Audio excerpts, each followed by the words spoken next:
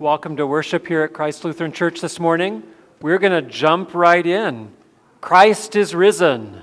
He is risen indeed. Alleluia. In the name of the Father, and of the Son, and of the Holy Spirit.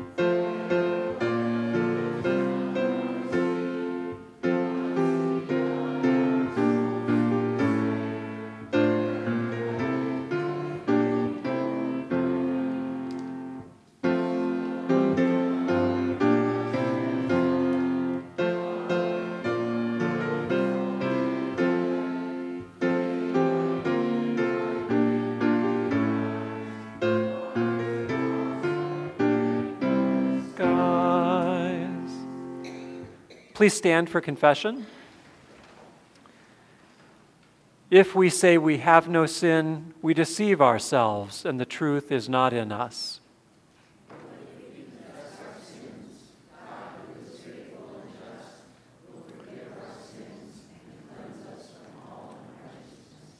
We take a few moments for silent reflection.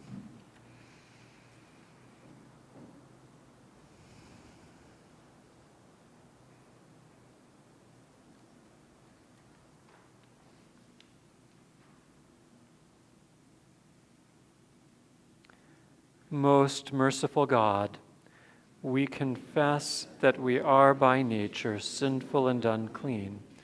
We have sinned against you in thought, word, and deed, by what we have done and by what we have left undone. We have not loved you with our whole heart. We have not loved our neighbors as ourselves. We justly deserve your present and eternal punishment. Nasuka. Have mercy on us, forgive us, renew us, and lead us, so that we may delight in your will and walk in your holy ways, to the glory of your holy name. Amen. Almighty God, in his mercy, has given his Son, Jesus Christ, to die for you, and for his sake forgives you all of your sins. Therefore, as a called and ordained servant of Christ, and by his authority, I forgive you all of your sins, in the name of the Father, and of the Son, and of the Holy Spirit.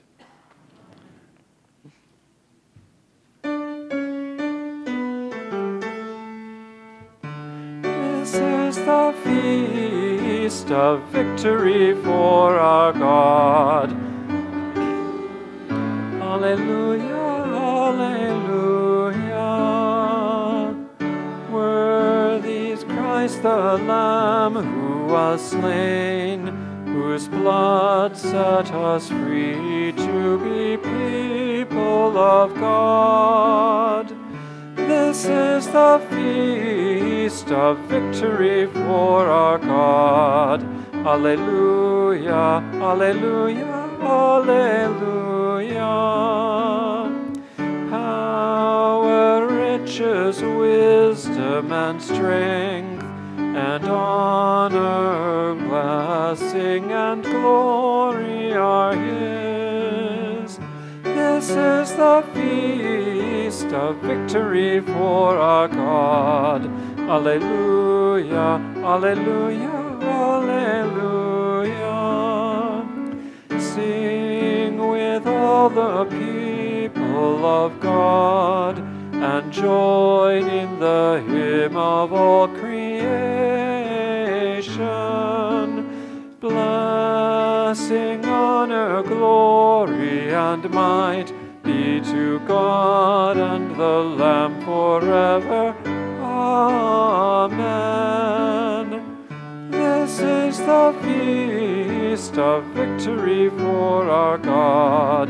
Alleluia, alleluia, alleluia. For the Lamb who was slain has begun his reign. Alleluia.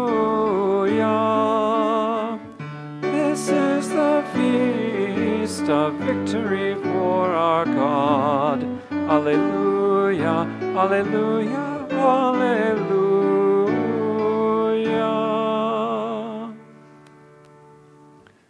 Let us pray. Almighty God, grant that we who have celebrated the Lord's resurrection may by your grace confess in our life and conversation that Jesus is Lord and God. Through the same Jesus Christ, your Son, who lives and reigns with you and the Holy Spirit, one God, now and forever. Our first reading is recorded in Acts chapter 5, verses 29 through 42. But Peter and the apostles answered, "We must obey God rather than men. The God of our fathers raised Jesus, whom you killed by hanging him on a tree. God exalted him at his right hand as leader and savior to give repentance to Israel and forgiveness of sins. And we are witnesses to these things, and so is the Holy Spirit, whom God has given to those who obey him." When they heard this, they were enraged and wanted to kill them.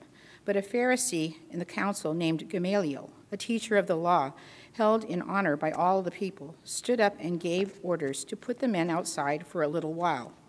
And he said to them, "Men of Israel, take care what you are about to do with these men. For before these days, Theudas rose up, claiming to be somebody, and a number of men, about 400, joined him. He was killed, and all who followed him were dispersed and came to nothing. After him, Judas the Galilean rose up in the days of the census and drew away some of the people after him. He too perished, and all who followed him were scattered. So in the present case, I tell you, keep away from these men and let them alone. For if this plan or this undertaking is of man, it will fail.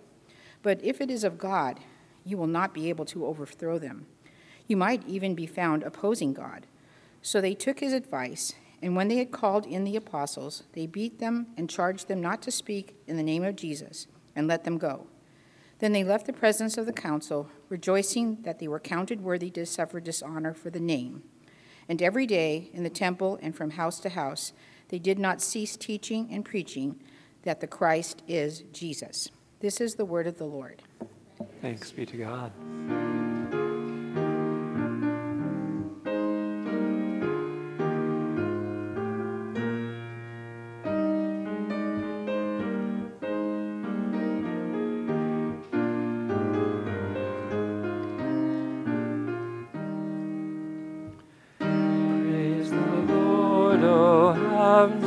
Adore him, praise him, angels in the height. Sun and moon rejoice before him, praise him, shining stars of light. Praise the Lord, for he has spoken, worlds his mighty voice obeyed. Laws which never shall be broken, for their guidance he has made.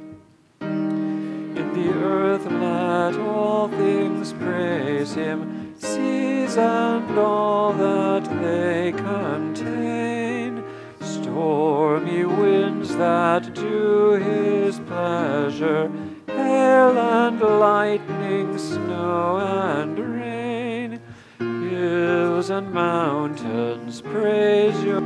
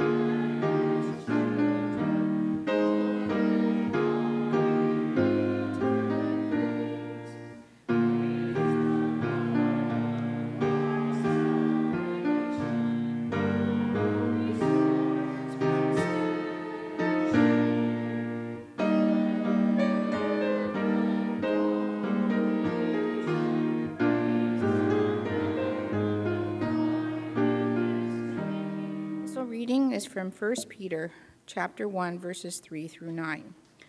Blessed be the God and Father of our Lord Jesus Christ. According to his great mercy, he has caused us to be born again to a living hope through the resurrection of Jesus Christ from the dead, to an inheritance that is imperishable, undefiled, and unfading, kept in heaven for you, who by God's power are being guarded through faith for a salvation ready to be revealed in the last time.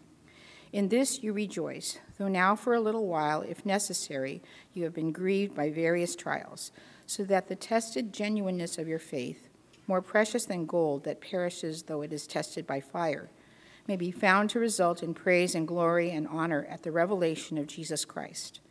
Though you have not seen him, you love him. Though you do not now see him, you believe in him and rejoice with joy that is inexpressible and filled with glory, obtaining the outcome of your faith, the salvation of your souls. This is the word of the Lord. The Holy Gospel according to St. John, the 20th chapter. On the evening of that day, the first day of the week, the doors being locked where the disciples were for fear of the Jews, Jesus came and stood among them and said to them, "Peace be with you." When he had said this, he showed them his hands and his side. Then the disciples were glad when they saw the Lord. Jesus said to them again, "Peace be with you. As the Father has sent me, even so I am sending you." And when he had said this, he breathed on them and said to them, "Receive the Holy Spirit. If you forgive the sins of any, they are forgiven them. If you withhold forgiveness from any, it is withheld." Now Thomas, one of the 12, called the twin, was not with them when Jesus came.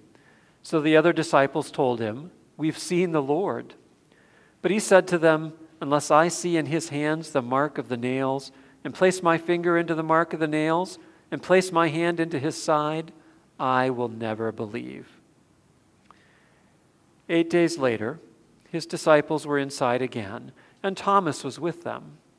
Although the doors were locked, Jesus came and stood among them and said, "Peace be with you." Then he said to Thomas, "Put your finger here and see my hands, and put out your hand and place it in my side. Do not disbelieve, but believe." Thomas answered him, "My Lord and my God." Jesus said to him, "Have you believed because you have seen me? Blessed are those who have not seen and yet have believed." Now Jesus did many other signs in the presence of the disciples, which are not written in this book. But these are written that you may believe that Jesus is the Christ, the Son of God, and that by believing you may have life in his name. The Gospel of our Lord.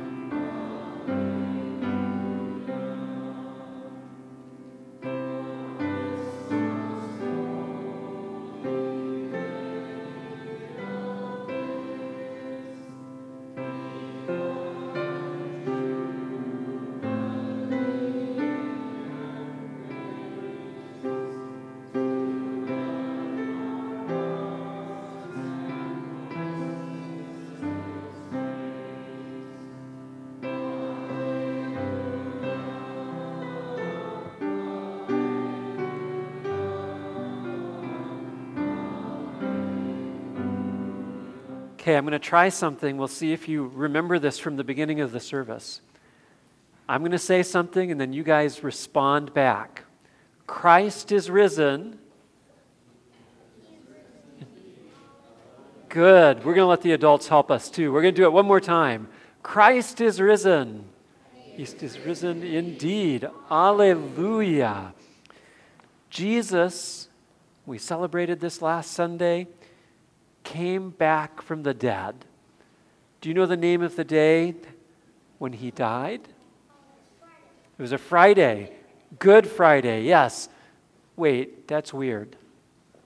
How come the day on which Jesus died is called Good Friday? Yeah, because he died on a cross to forgive our sins. So that's the day when all our sins are forgiven. And then what happened on the Sunday after? Oh.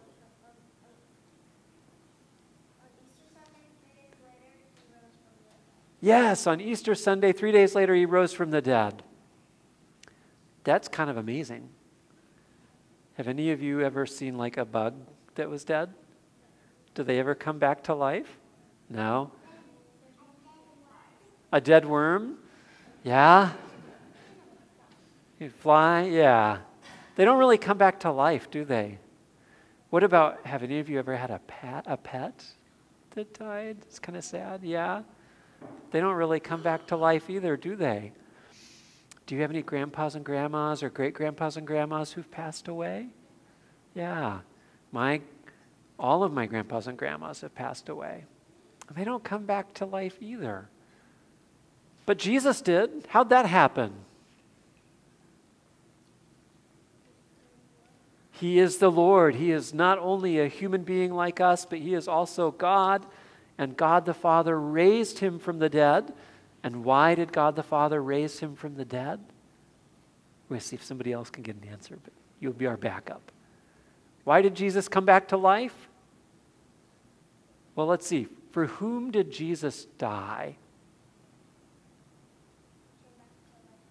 Yeah, he came back to life for us so that we can have eternal life too. Only we heard today that his followers, they were all in a room and they were scared that maybe they'd get in trouble, so they had the door locked, and Jesus all of a sudden was there with them. Yeah, like somehow he was there. So even though he's a person, a human being like us, because he is God, he was able to get through the door, and he was there and he said, "Peace be with you." And he told them, if you forgive anybody's sins, they're forgiven. But there was one person missing that day. Do you remember the name of the person who was missing? Thomas. Good. Thomas was missing. And the disciples said, "We saw the Lord." Now Thomas, in his mind, he's going, wait. I know that Jesus died. Like, I saw them put him on the cross, and I saw them, like, stab his side. It was bad. I saw him, and nobody comes back to life. I'm not going to believe it unless I can actually, like, touch his hands where the nails were and touch his side where the spear went in. And you know what happened 1 week later? 1 week later, they were all together, and Thomas was with them, and Jesus showed up. He was alive. Jesus showed up alive. And do you think he got mad at Thomas? No. He just said, "Thomas, why don't you believe?" And then he put out his hand and he said, "Thomas, you can touch my hand if that will help you believe. You can even put your hand in my side where the spear was, if that will help you believe." Well, Jesus is now risen from the dead and ascended into heaven, so you and I don't get to see him right now, but we have all these wonderful stories of people who saw him after he rose from the dead. So that's how we know he rose from the dead for us. But there's something even more amazing.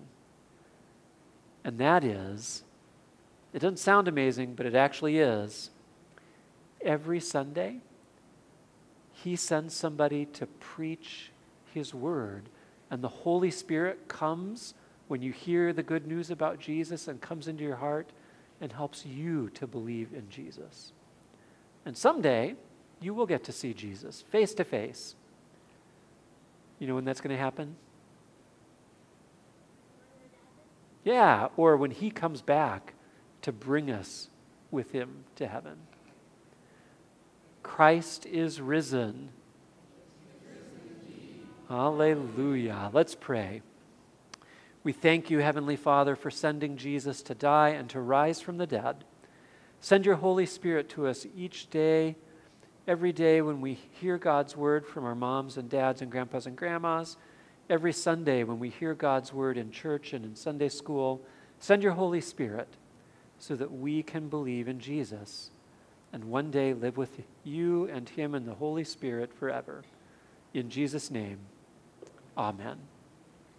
All right, you may return to your seats, or actually I think some of you are following Miss Charlene, right? There we are. We'll do it one more time. Christ is risen. Hallelujah. Grace, mercy, and peace to you from God our Father and our Lord and Savior, Jesus Christ. Amen. Have you ever felt like a doubting Thomas? If so, then if not, then I wonder if you're telling the truth, although there are some Christians who've never doubted, but most of us have had our moments of doubt. And if that's the case, then God's word is his gift to you.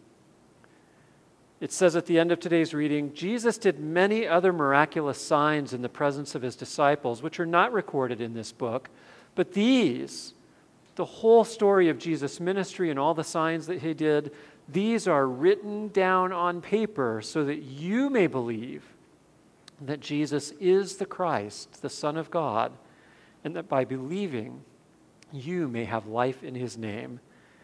We hear the testimony of eyewitnesses, we receive the Holy Spirit, and we know the joy of sins forgiven. God's word puts our our doubt to death and gives us life in Jesus' name.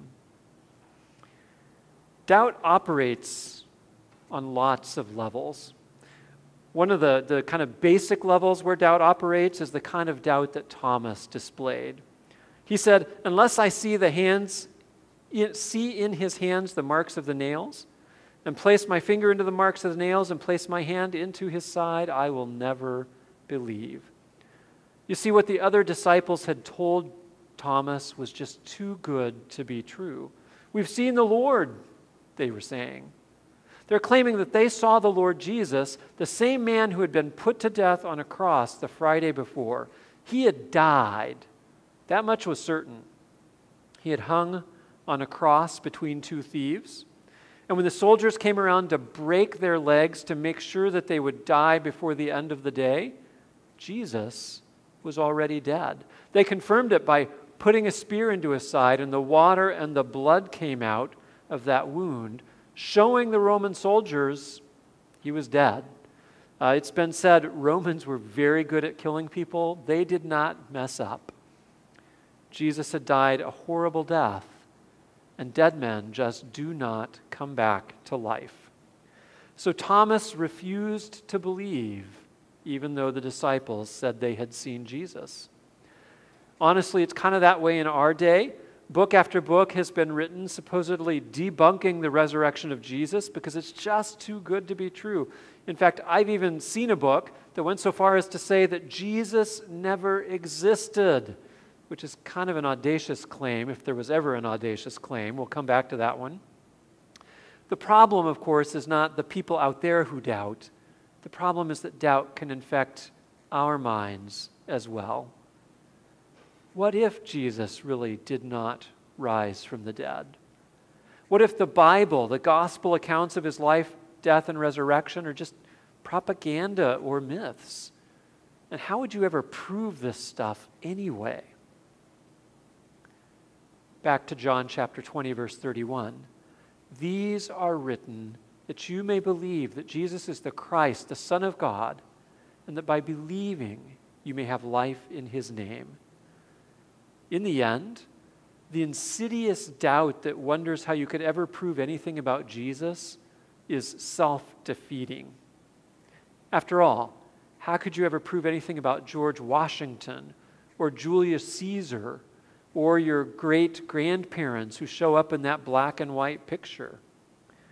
Maybe they didn't exist either. How could you know anything in life? That kind of doubt. How can I prove anything? How can I know anything? That kind of doubt is paralyzing.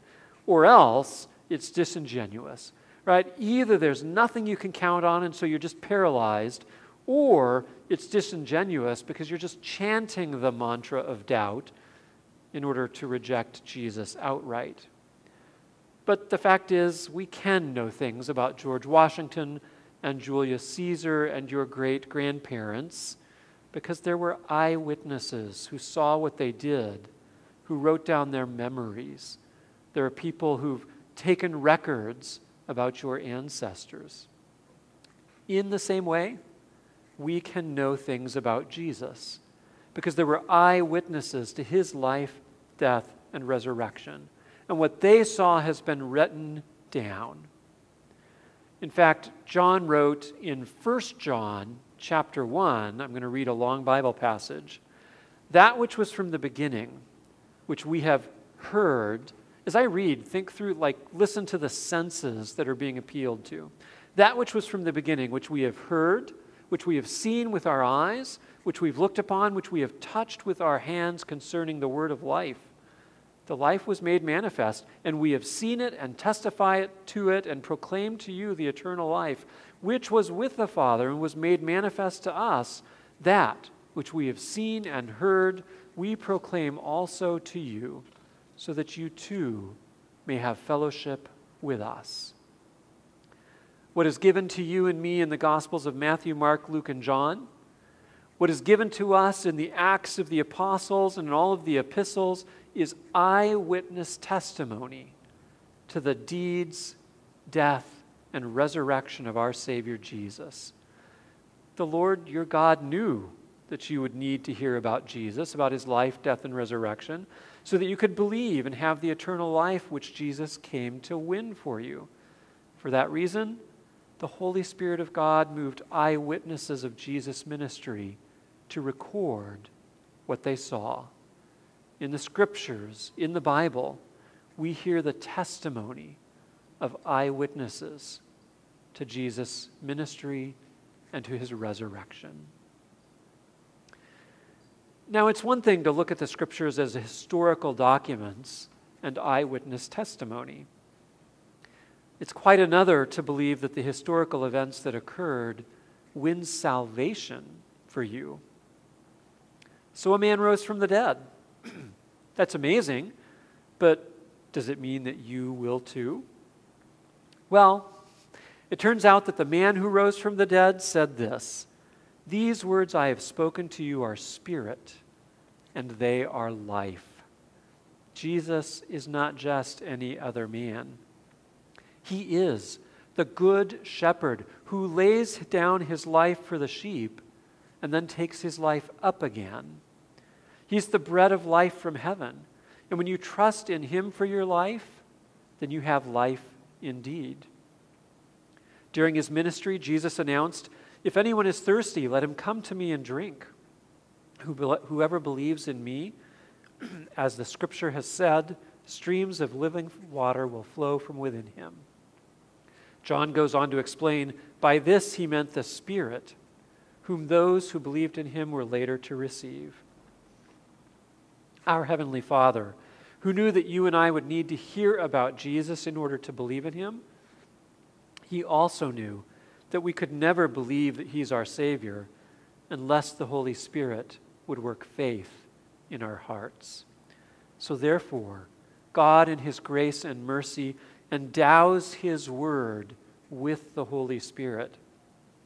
When Jesus spoke about the kingdom of God and his ministry of salvation, when he preached and taught, the words he spoke brought the Holy Spirit and life to the people who heard them and believed. The scriptures are not dead words that require you to respond in some way. As that says in Hebrews chapter 4, the word of God is living and active. Sharper than any double-edged sword, it penetrates even to dividing soul and spirit, joints and marrow. It judges the thoughts and attitudes of the heart. the Word of God, whether it's proclaimed in the Scriptures or proclaimed in preaching that's in accord with the Scriptures, it doesn't only give you information about Jesus, it inspirits you with the Holy Spirit, and that Holy Spirit works faith. That is why our risen Lord Jesus came to his disciples in the locked room and said, "Peace be with you. As the Father has sent me, even so I am sending you." And when he had said this, he breathed on them and said, "Receive the Holy Spirit." Through the power of the Holy Spirit, they not only saw Jesus, but believed in him as their risen Savior. Through the Holy Spirit, they began to proclaim to others that Jesus, their Lord, had risen from the dead. And through the power of the Holy Spirit, others not only heard about Jesus, but believed in him as their risen Savior.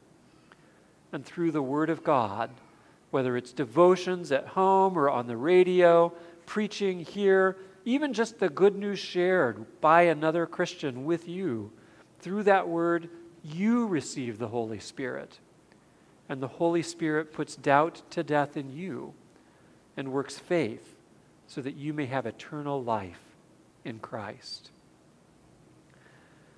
But for us Christians, perhaps the most deadly doubt is not the doubt of the mind, which wonders whether Jesus really rose from the dead.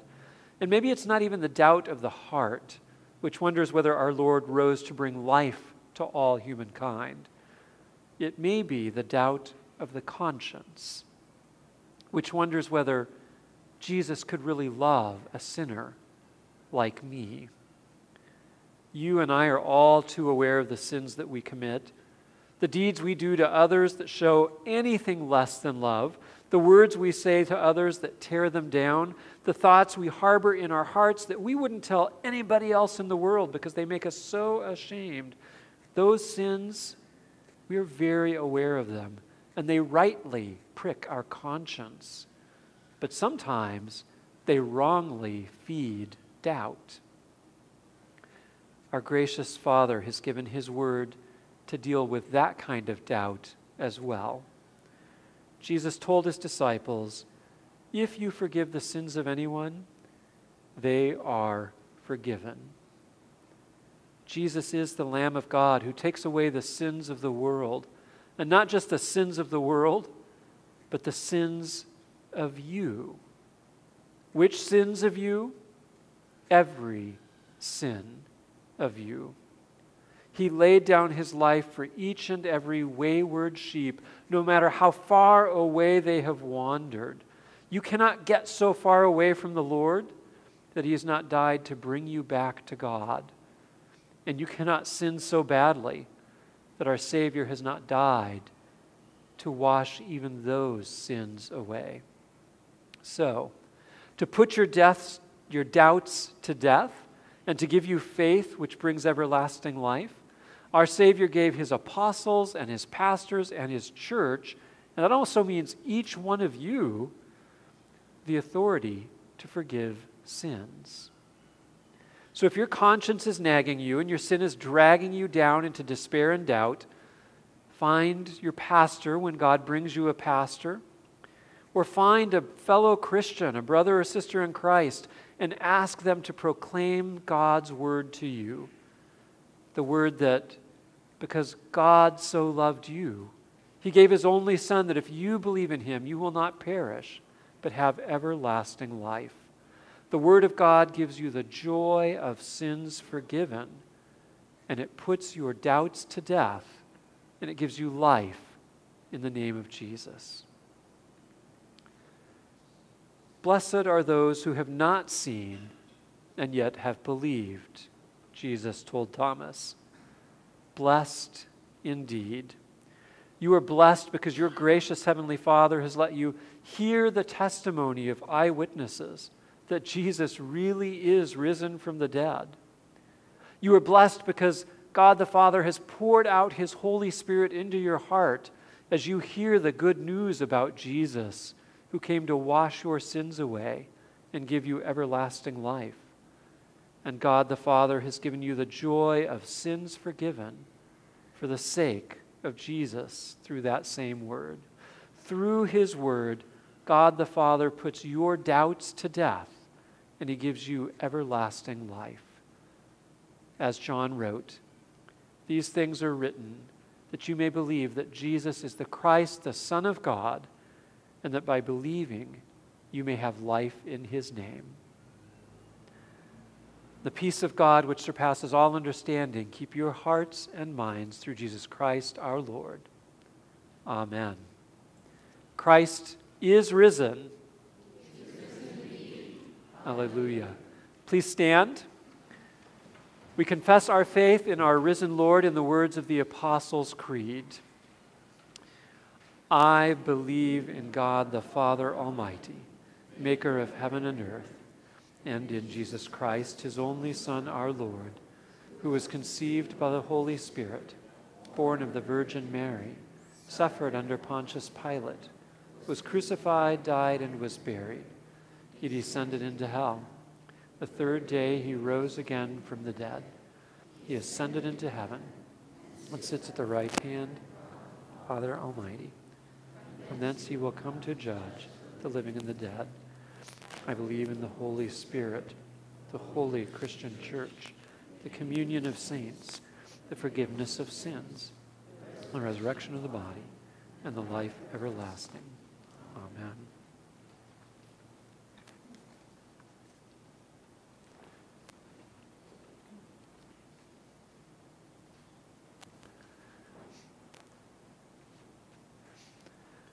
Let us pray for the whole people of God in Christ Jesus. We praise and magnify you, gracious Father, for the resurrection of your Son, Jesus Christ, from the dead. Grant that we, who by your Holy Spirit believe in his resurrection, may hold firmly to the hope of everlasting life. Lord, in your mercy. We pray, gracious Father, for those who doubt whether Christ is risen from the dead. Move them to dig into the Scriptures, and grant that they will not only see the testimony of eyewitnesses and come to believe it, but grant that they will receive your Holy Spirit as they read your word, and so come to believe that Jesus is not only risen from the dead, but he is risen from the dead for them, to give them life everlasting. Lord, in your mercy. Make us bold, Heavenly Father, to proclaim Jesus Christ crucified, to share the good news of Jesus Christ with those around us. Open their hearts and minds that when they hear this, your word, the Holy Spirit will work in them that faith which will bring them to life everlasting. And help us, gracious Father, to be patient, even as you have been patient with us in the midst of our doubts. Lord, in your mercy. We thank and praise you, Heavenly Father, that you have appointed men and women to serve your church in various capacities, pastors to proclaim the word in preaching and teaching and administer the sacraments, teachers and DCEs and DPMs and other church workers to share the good news of Jesus with children and adults alike.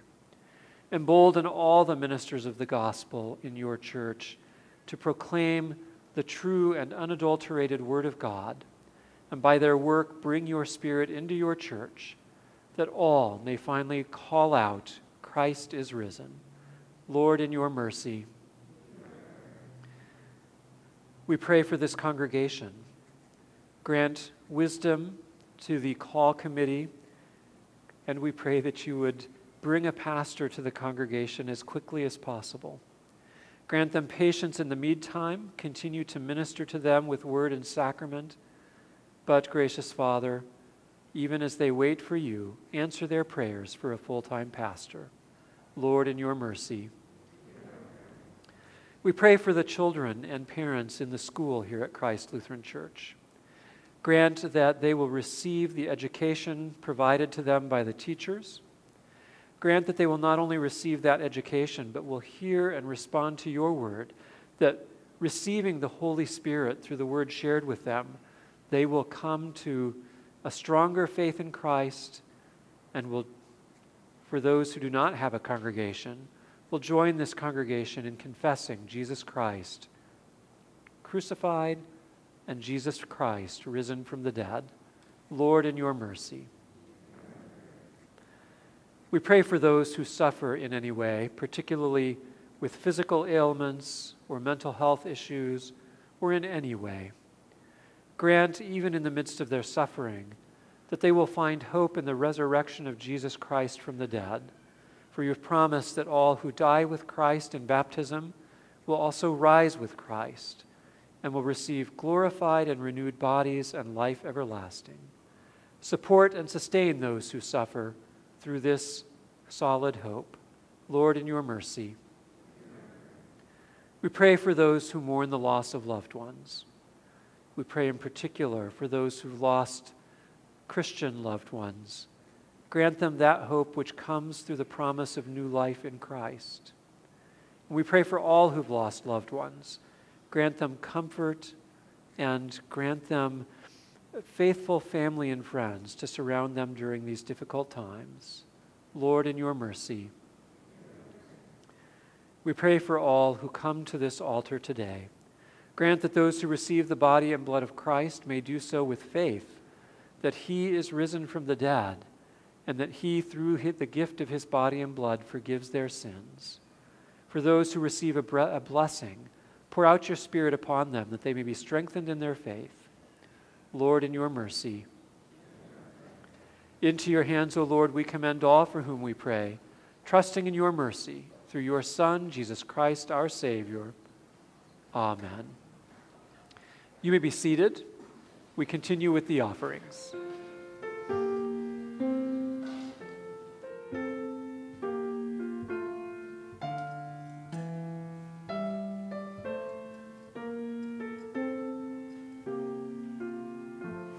The Lord be with you. And also with you. Lift up your hearts. Let us give thanks to the Lord our God. It is right to give him thanks and praise. It is truly good, right, and salutary that we should at all times and in all places give thanks to you, Holy Lord, Almighty Father, everlasting God. And most especially are we bound to praise you on this day for the glorious resurrection of your Son, Jesus Christ, the very Paschal Lamb, who was sacrificed for us and bore the sins of the world.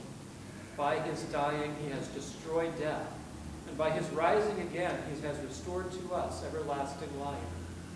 Therefore, with Mary Magdalene, Peter and John, and with all the witnesses of the resurrection, with angels and archangels, and with all the company of heaven, we laud and magnify your glorious name, evermore praising you and singing.